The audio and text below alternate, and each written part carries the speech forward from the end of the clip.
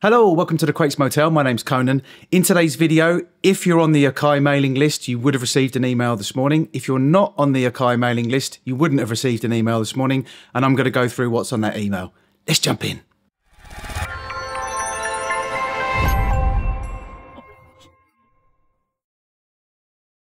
Okay, before we get into it, I can be a little bit cynical. I'm aware of that. In the UK, I'm called a cog, which is cynical old git. Not just me. Obviously, there's lots of cynical old gits in the UK, but that's what I am, a cynical old git. It's 40 years in the music business. It does it to you. So I'm going to run through what's on the Akai press release. Press release, I guess that's what it would be called. And I might be a little bit cynical about it. First things first, I'm not trying to sell you anything. Just so you know that. I'm not affiliated with Akai in any way whatsoever. I'm literally going to go through the press release and give you my thoughts on it. And there may be some speculation in there as well, but it is just purely speculation. I will be objective and I will definitely be subjective. So, as I said a minute ago, let's jump in. So I'm going to be reading it off the screen here in front of me. Now it starts with harness the power. I'm not really sure what that means. Following the highly anticipated launch of MPC3 and Akai Professional's groundbreaking partnership with Native Instruments, we're excited to share key development updates that mark a significant step forward for the MPC platform. So I'm going to run through what they've said here and kind of give my opinion on it. First point, MPC3 OS for standalone will receive highly requested updates in spring. Bit vague. Spring. When would that be? Now, in the next point, I'm just going to jump to that. They say that the firmware update will be released later this month. So that's February. I personally don't consider February to be spring. It's still winter for me. I live in Dubai. In Dubai, we don't really have seasons. We have hot. That's kind of it. But as a hangover from living in the UK for the first 40 years of my life, February is winter. Well, kind of in the UK, every month's winter. But that aside, updates in spring, they say, and then underneath they say release later this month. So what will it be? We, of course, are hoping that it will be later this month. And perhaps what they mean is that they'll be rolling it out over spring. Maybe that's what they mean. So going back to what they're going to be rolling out in spring or later this month, flexible time signatures. And they've capitalized this like it's a thing, FTS, flexible time signatures. Now, here's where my cynicism is going to creep in slightly. They're going to give us an update, flexible time signatures. It's not really an update, is it? Because we had that in 2.15 already. So they're going to give us back something that we already have in 2.15. Thank you very much, Akai. That's brilliant. I know a lot of people have been asking about it. A lot of people have been mentioning it. Literally every single video I've released since the beta, somebody has mentioned in my comments flexible time signatures. Flexible time signatures is another weird way of describing it as well. Just being able to change the time signature from anything other than 4/4 would be probably a better way of describing it. But they want to put it in a thing, so they've called it flexible time signatures. Moving on, wireless expansion transfer and enhanced MIDI recording and playback. Now I know there's been a lot of people that have had issues with external synths, etc. So I'm guessing that they're going to address that. They've said user-reported challenges with external gear and additional new features that will further elevate the MPC3 OS experience. It does sound a little bit management talk to me. It's very, very vague. They've not really committed to anything. They've not said what they're going to address. They've not said what they're going to fix or add. It's very, very vague, which is kind of what this entire email is, just a little bit vague. But I did say I was going to try not to be too cynical, and now here I am, cynical old git. Moving on to the next point.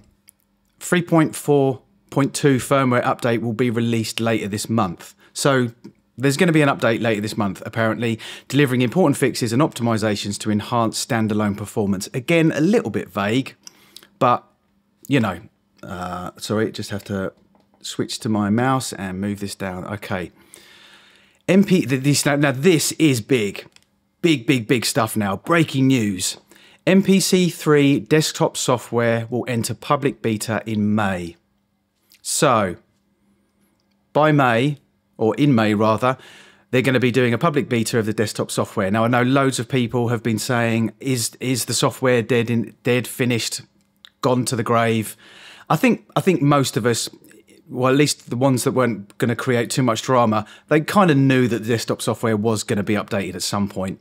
It's a big undertaking. There's so many variables in computers that, you know, updating software or completely changing the way that the software is, because obviously, you know, with the new GUI, etc., the new features in MPC3, there's a lot to update. There's a lot to change. So in all fairness to Akai, the software was going to take longer to do. When you've got your MPC3, just to explain quickly, I'm sure you know this already, but let's just put it into a nutshell. With your MPCs, your lives, your ones, your MPC-X, etc., there are variables, but there's not as many variables. It's a piece of hardware made by Akai, and they've updated the software, but there aren't really many variables involved. You know, there's a couple of different things with the X in terms of RAM and stuff like that, but mostly it's all the same. With computers, PCs and Macs, there are, you know, I can't say unlimited, but there are multiple variables involved. Are people using Windows 7? Some people are still. Windows 10, Windows 11. With Mac, I mean, I literally don't know what operating system they have because it changes every single week, and they have updates every single week, which throw people off completely, and now they can't use their plugins anymore. Sounds familiar. So there are multiple variables involved in computers, and so the software was always going to take a bit longer, but public beta in May, so it's going to be a beta again. So we're going to be trying it out for them, and we're going to be reporting the issues, and hopefully they're going to be fixing them over the course of the year.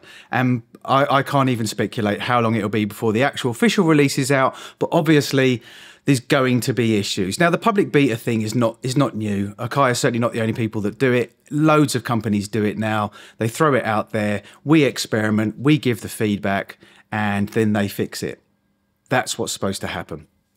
Moving on, MPK controllers will be receiving native instrument NKS integration. That was always going to happen, and including Complete 15 Select, the Akai Pro Edition, for free later this month. So again, this is going to be later this month. So that's February, if they operate in the same months as I do. Another big announcement, and this is going to be great for some people. Now, I don't cover this because I've never used an Akai Force, and they look great. And I get a lot of comments from people saying, you know, when are they going to update the Force operating system? Force users can look forward to a major update entering private beta. I don't know what that means. I guess that means not us. Private beta. So anybody that is on the private beta, special people, if they can comment as soon as they know anything, that would be brilliant. Let us know. Tell the community if you're allowed to. If you've not signed a non-disclosure agreement, which you would have, but that doesn't seem to bother some people. Let us know what's going on with the Force. But Force users, you've got something to look forward to. There is going to be an update integrating MPC features into the platform. One of the most highly requested enhancements from the community. Okay, again, this is very vague.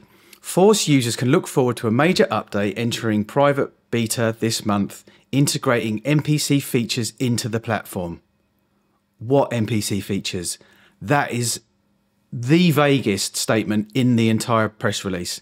So we don't know. So sorry, Force users, you are going to have a major update entering private beta this month, but we can't say what features are going to be integrated into the platform. So sorry about that. We appreciate the ongoing support and feedback from our dedicated community and look forward to sharing even more exciting updates soon. So this is mostly good. It sounds like Akai listening to the community. I'm sorry if that was so cynical, the whole thing. I don't mean it to be. You know, look, I'm just having a little bit of fun here. And, you know, I want to give a neutral viewpoint on this release, because most of the videos I've seen so far are obviously from people who Akai send gear to, their brand ambassadors, whatever you want to call them. I'm not saying that their videos aren't neutral, but I'm not affiliated with Akai in any way. They don't pay me. They don't send me anything. They probably wouldn't. So I'm going to be honest, you know, and that's what I've done here. It's a bit of a vague press release, but it does give us a glimmer of hope, certainly for the software users, certainly for the Force users. For the MPC 3 users that have been using it since beta, there is going to be, overall, there's going to be some fixes, and they're going to give us back our time signatures. Thank you, Akai. This is the Crates Motel. My name's Conan. Until next time.